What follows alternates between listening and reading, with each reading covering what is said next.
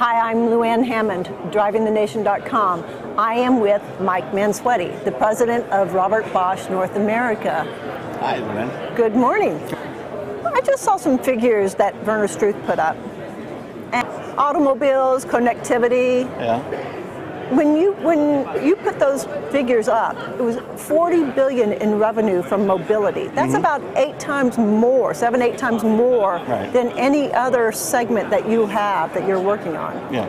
Currently, overall, globally, mobility represents about 65% of our total global sales.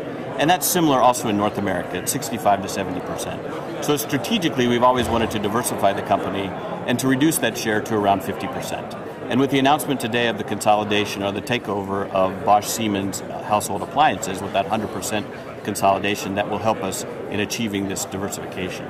So, but for mobility solutions, for example, that now includes things like the e-bike. So we just launched the e-bike last year, and that's available now in the US and selected markets.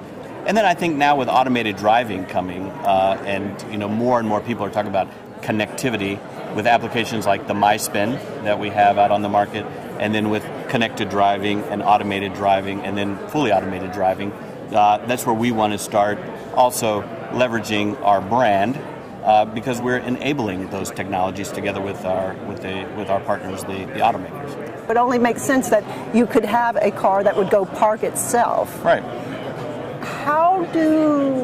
How does that become a reality with all of the security, all the hacking that could take place between the time you let your car off and the time it parks itself?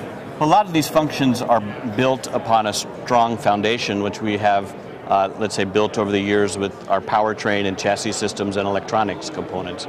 So, and as Werner mentioned, that will also come step by step.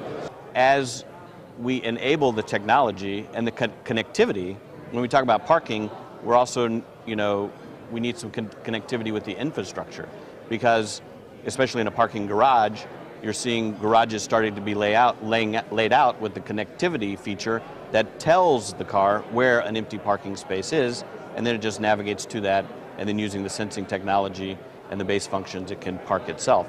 Next few years, we will see more and more of these types of features come onto the market as the technology continues to develop. Mike, thank you very much. Thank you very much. Enjoy the show. Thanks.